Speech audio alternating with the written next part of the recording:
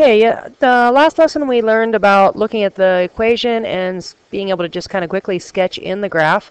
So if I were to do that with this graph here, I see that my leading coefficient is negative, and it is odd, and it is a degree 3. Since it is negative, that means I'm going to end coming down.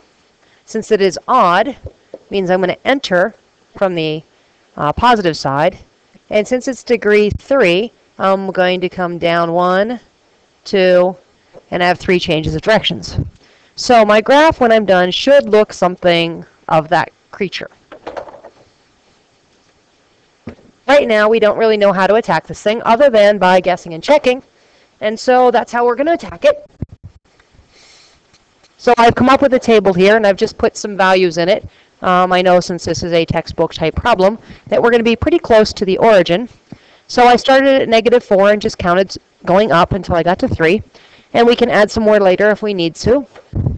So if I start with -4, that's going to be a -4 cubed minus 4 times -4 squared plus 5. So then I probably want to grab my calculator.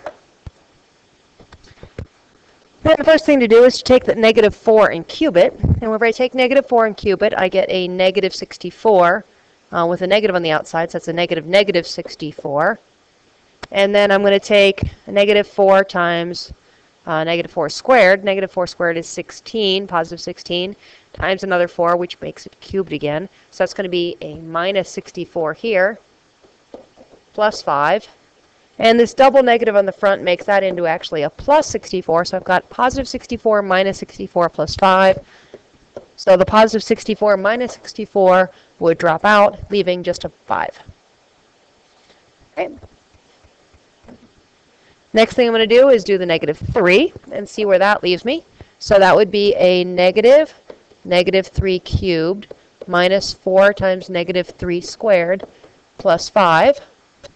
So -3 cubed, that's -3 times -3, which is a positive 9, times a -3, which makes it a -27. With a negative on front makes it a positive 27 there. And then I've got my -3 squared, which is a positive 9. Positive 9 times -4 would be a -36. And then I'm going to add 5 to that. So if I take the 27 plus 5, that's actually a 32 minus 36, which would make that a -4. Moving down to the next number. And I plug in my -2 into this, so that's a -2 cubed minus 4 times -2 squared plus 5. -2 cubed, that's 2 times 2 is 4, times 2 is 8. And then I've got my double negatives, that's a positive 8. Minus, so -2 squared is a positive 4. Positive 4 times a -4 is a -16, and then plus 5. So then I take my 5 and my 8, and I get a 13 minus 16, which gives me a -3.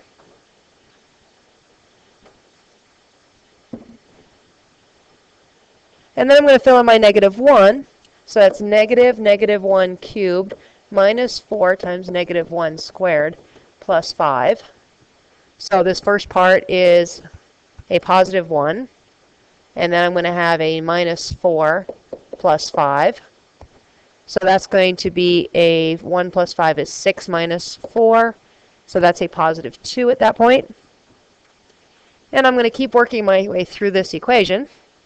Fill in the 0. So 0 minus 0, that's just 5. So I'm back at my 5 again. I hope you followed that 0. I mean, if you plug 0 in and cube it, you get 0. And then if you take 4 times 0, you get 0. So those first two terms just drop out, leaving just the 5. Then I'm going to fill in my 1. So -1 cubed minus 4 times 1 plus 5. Well, this is now a -1 here. And then minus 4 plus 5, which would make that a -5 plus 5 or a 0.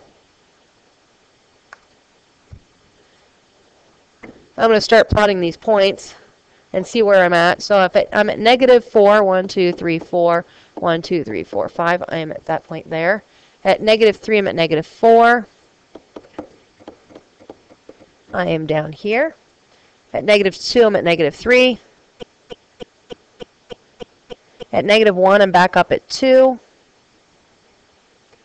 I'm at 0, I'm at 5. At 1, I'm at 0. And you can kind of see that I'm sketching in. If I'd be coming in here, I'd be changing directions, and I'd be coming back down here. So hopefully my numbers the rest of the time end up negative. So filling in, so that's a negative 2 cubed minus 4 times 2 squared plus 5. So that's going to be a negative 8 minus 4 times 4 is 16 plus 5. So that would be a negative 24 plus 5, which would put me at a negative 19. And I'm just going to get further and further negative at that point. And I do, in fact, get a graph like I was guessing, where I am, as x is going to the left, my y is getting very big. And as x is going to the right, my y is getting very small. It's an odd degree, and they should be going in opposite directions.